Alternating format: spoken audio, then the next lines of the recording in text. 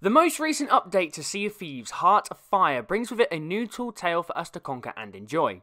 So in this video, I'm going to break down everything you guys need to do in order to complete the tall tale, collect all the journals and complete all the commendations so you can get your hands on some awesome new rewards. And we're doing it all right now.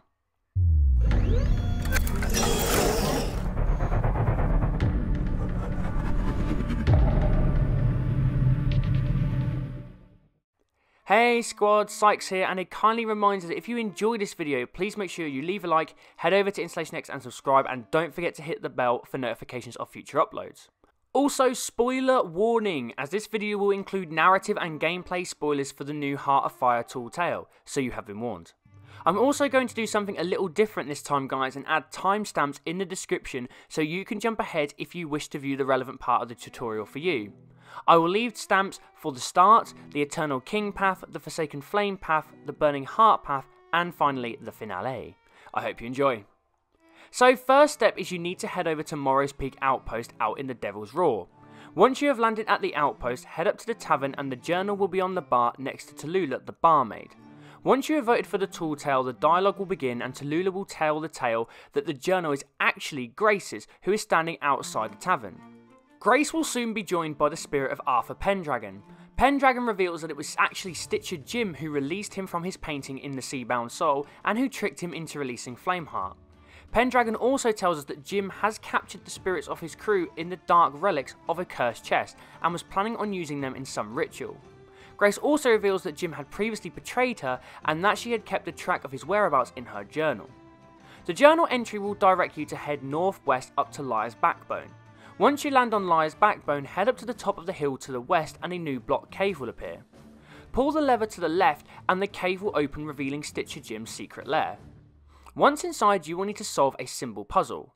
But before you worry about that, just before you head up to the wooden steps to the puzzle, the first journal will be to your left hand side up on a shelf.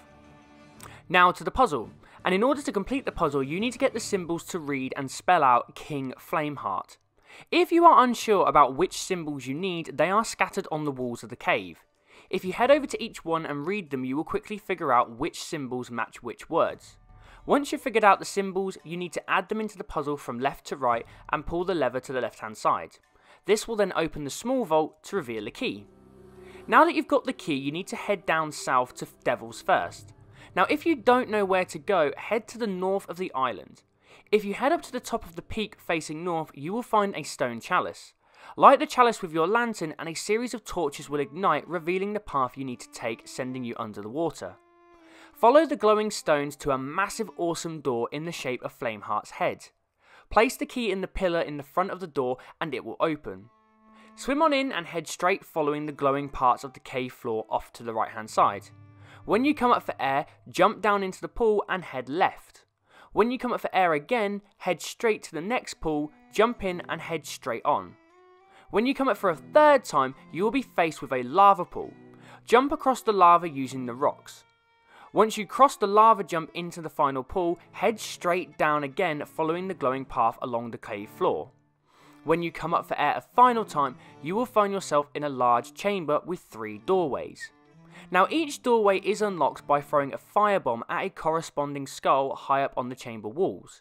If you get confused, each skull has a symbol that matches to its corresponding door.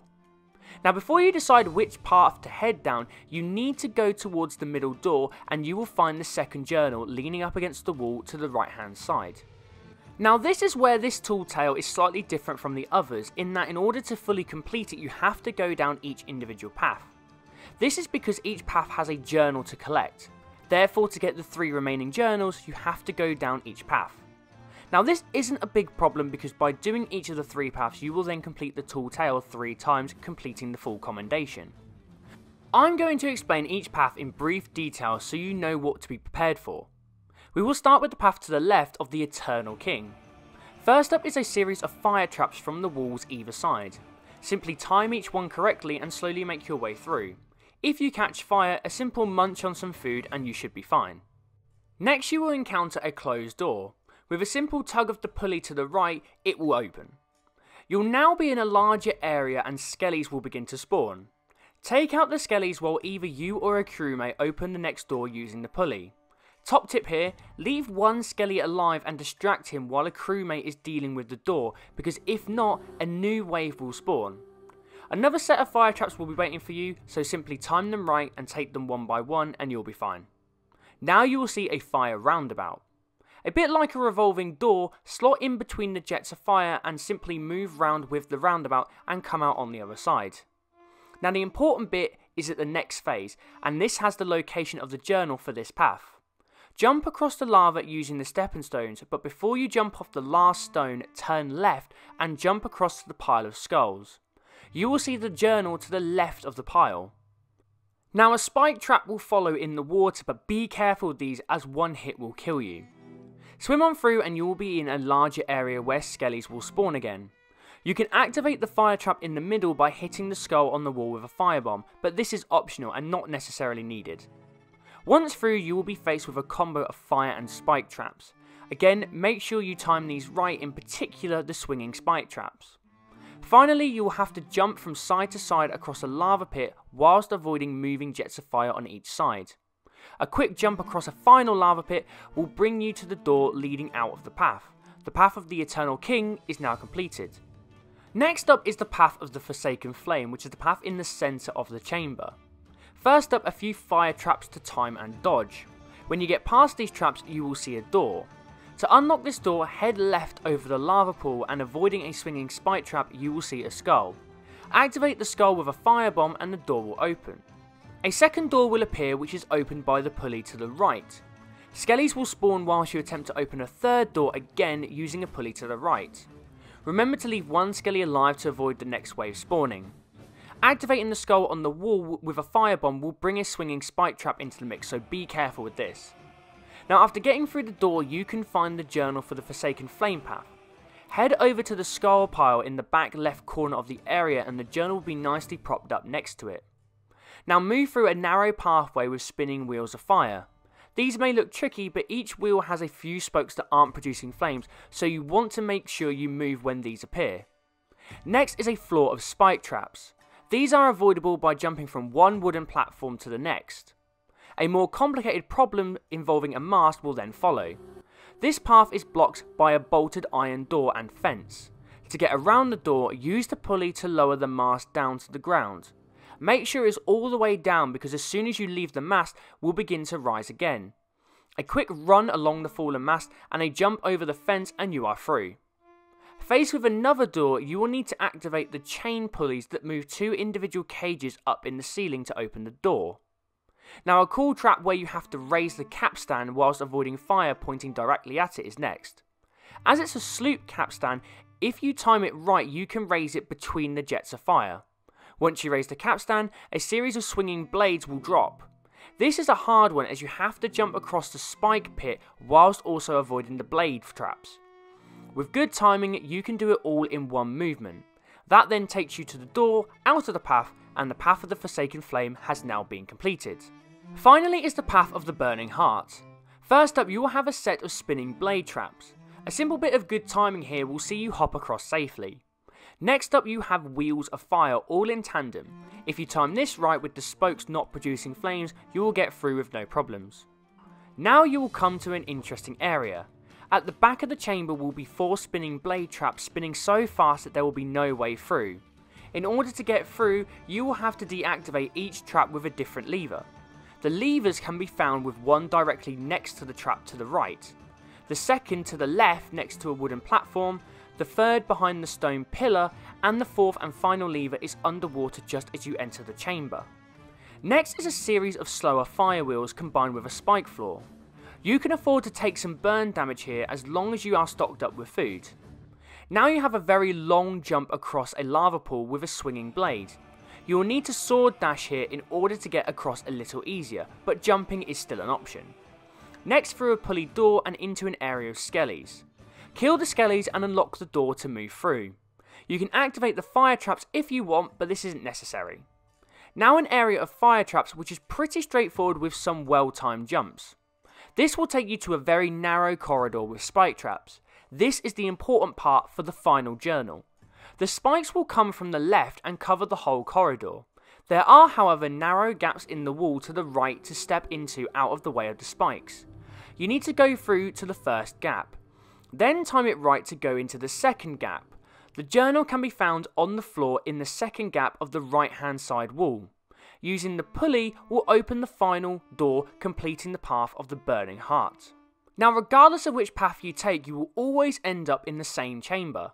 Head through the archway to the next area and you will see an awesome sight of Flameheart's ship, the Burning Blade. You will also see Stitcher Jim up on the other side of the cave with the chest that is imprisoning Pendragon's crew. Jim is in fact betrayed himself, this time by Flameheart.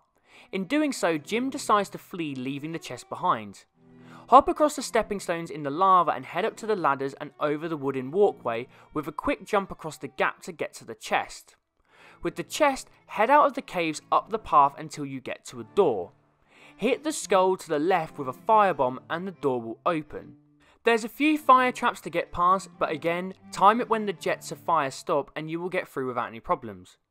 You will have to open another door, this time to the left with a firebomb aimed at the skull through the waterfall. Now you will have to dodge your way through some continuous and stationary fire traps while also negotiating some turning fire traps. Time it with the space in the middle and you will be in the clear. Then hop across through the waterfall and into an area of swinging skelly traps. These are the same as previous. Time your jumps from between the platforms and rocks, but be aware as one rock also has a fire trap covering it. You will then find yourself in the final larger area with skellies, but this time to open the door you will need to raise a galleon capstan. Finally, you have to negotiate a few swinging spike traps and fire traps whilst walking across a narrow beam. Now you will head back into the water and begin your swim back to the surface. Head along a narrow passageway before coming up for air. Then drop down into the final pool and you are looking for a narrow rectangular area to take you up to the surface and back to Devil's Thirst. Now that you've done the hard bit, Pendragon will appear on the nearby shoreline. Give him the chest of rage which contains the captured soul of his crew. An awesome cinematic will begin where Pendragon uses the Sword of Souls to free his crew from the chest and the tale is complete. Now a couple things guys, in order to complete the tale 3 times you will have to go back to Morrow's Peak Outpost and vote on the voyage to start it a second and third time. You can't just go back and cycle through each of the paths as you will have to go back to get a fresh key from Stitcher Jim's lair on Liar's Backbone. Once you've completed the tall tale, you will unlock the Ashen Dragon Hull to hopefully go with the rest of your Ashen Dragon ship set. Completing the tall tale 3 times will, and with all the journals, unlock the Ashen Curse, which is an awesome cosmetic causing the eyes, face, mouth and chest of your character to glow orange for a fantastic ashen effect. Well squad, I hope you enjoyed the video. If you did, then don't forget to leave a like, head over to InstallationX and subscribe and hit the bell for notifications of future uploads. Let me know your thoughts on the new tall tale in the comments below. Don't forget to follow the channel on social media, links in the description. And as always, I'm Sykes, and for more on Sea of Thieves and all things Xbox, stay tuned to InstallationX. Bye guys.